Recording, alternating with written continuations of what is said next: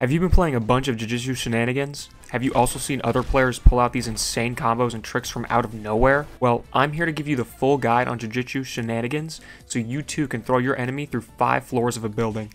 In this video, I'll go over Battleground basics, each character along with individual tricks, and some more cool tips and tricks. Let's start out with the Battleground basics. Like every Battlegrounds game, you have the basic movements, as well as a dash in 4 directions using Q. The forward dash will also attack your enemy, and you can also hold F to block. One thing that makes this Battlegrounds game different is the fully destructible environment, so make sure to use this to your advantage. Since there wasn't much to cover for the basics, we should hop straight into the characters. First up, Gojo. Gojo, or the Honored One, has a very basic moveset that can be enhanced with some great tech knowledge. His first move, Lapse Blue, acts like a command grab. You need to click or be facing the direction of an enemy you wish to grab. Once you pull them forward, you can kick them up in the air. This is a very strong move, but easy to read since your enemy can just see you waiting to pull them in and block it. There are ways to enhance this move and make it stronger, but we'll talk tricks after I cover all the other moves. Next up is Reversal Red. This is a simple move where you send a projectile that explodes. This deals high damage but is easily avoidable. Best to use this move when you've stunned your enemy and deplenish their ragdoll cancel. This projectile also does a lot of environmental damage, so feel free to use it to open up some holes or prank enemies with destruction. Rapid Punches is Gojo's third move. This move, once hit your opponent a bunch of times before leaving them open to a combo extension. This move must be used point blank, so make sure to start an M1 combo before using this move to guarantee a hit. Two-fold kick is Gojo's last basic move. This move kicks your enemy up and down into the air. Like Rapid Punches, this is also to be used point blank. It has a little bit more reach, but you still need to be pretty close. Before we cover Gojo's ultimate, let's talk about some tricks with his basic moveset. Along with his normal moves, pressing R allows you to teleport a short distance in the direction you are facing. Comboing this with specific moves makes you extremely deadly. For example, hitting someone with Lapse Blue, then looking up at them and pressing R will teleport and kick them down to the ground. This is a great combo for sending people off buildings. In fact, pressing R on any airborne enemy will do this kick move. Pressing R while using Reversal Red will allow you to teleport behind your enemy once Red hits as well. There are definitely some other tricks I'm probably missing, so comment those below for any newcomers. Now let's talk about Gojo's ultimate 6 Eyes. Once activated, your moves will change. Your blue and red moves will become max variations. Blue becomes a massive projectile which lingers and sucks people in. Red becomes an instant laser that does extreme damage. Hollow Purple is, well, Hollow Purple, and this move is also very deadly and fast. Your last move is Domain Expansion. Hitting this domain will cause your enemies to not be able to move within your domain. Use this chance to line up a killer Hollow Purple. Be careful because using Domain Expansion can actually be interrupted if somebody hits you in animation, so make sure you're safe before using that move. One final trick for Gojo's ult. Killing someone with Lapse Blue Max will make the projectile linger for much longer. Shooting your Red Max into the lingering Blue Max will cause a Hollow Purple nuke. This will obliterate everyone in a massive radius and destroy the map around it. Once creating this nuke, you will lose your ultimate status, so use it towards the end of your ultimate. Next up, Yuji/Sukuna. Yuji is the basic moveset for this character. He throws straight hands and only hands with one counter move. His first move, Curse Strikes, is a dash followed by a barrage. This is a great combo starter as the end of it leaves your enemy ready to be struck again. Follow this up with Cursed Blow, slamming your enemy into the ground twice with insane force and causing destruction. Next is Divergent Fist, which has a use twice function.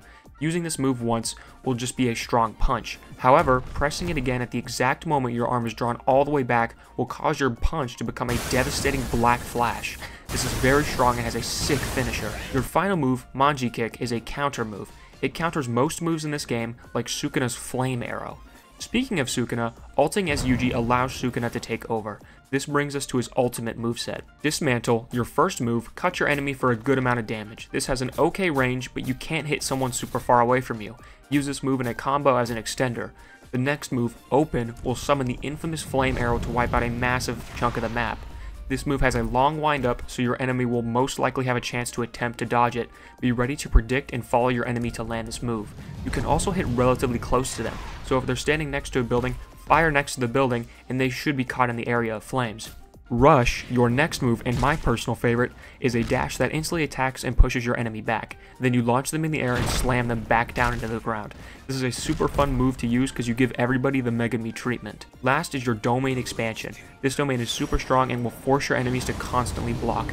Pair this with your flame arrow and your enemies aren't going to have fun because they're going to get torched. One last trick for Sukuna, pressing R on someone point blank will force grab them and cleave them again. This is a great combo extender not everyone knows about. And the last character in early access is our boy Hakari. The Restless Gambler is super fun to use in this game. His basic moveset and domain are completed, but his super moves are still being developed at the time of this video. Let's start with his basic moveset. His first move, Reserve Balls, flicks a small ball at your enemies. This can be used to start or extend combos, a simple move with lots of use and range. His next move, Shutter Doors, will summon 2 doors to clamp down on your enemy, another great combo extender and damage dealing move. Your next move, Rough Energy, is a strong punch infused with cursed energy. This sends your enemy flying and works as a final blast in a combo. Also, pressing R as Hakari will block with your doors, and I'm pretty sure if someone hits these doors, it will hit them back. So think of this as like a counter as well. I could be wrong about that though, I actually haven't tested it in game. Now this is where Hakari gets really fun. His ultimate, unlike Gojo and Yuji, is actually his domain expansion. Using this domain will open Idle Death Gamble. Now unlike the complicated ways the manga works, the game simplifies this down greatly. Using 2 moves as Hakari will initiate a scene in the domain. The character will begin walking towards some gates. If he attempts to walk and goes flying upwards, you failed the attempt. Don't worry, because using 2 moves again will replay the scene for you to try again. Also, on your 4th attempt, he will go through the gates, which initiates a jackpot.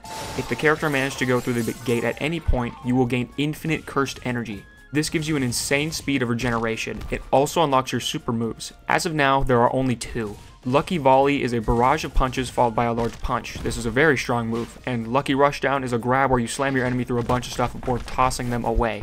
Well. The developers thought they could get me, huh? Because right when I was editing this video, I got the Discord announcement that a new move was literally just added when I was literally editing the portion for Hakari, so thank God I caught that first.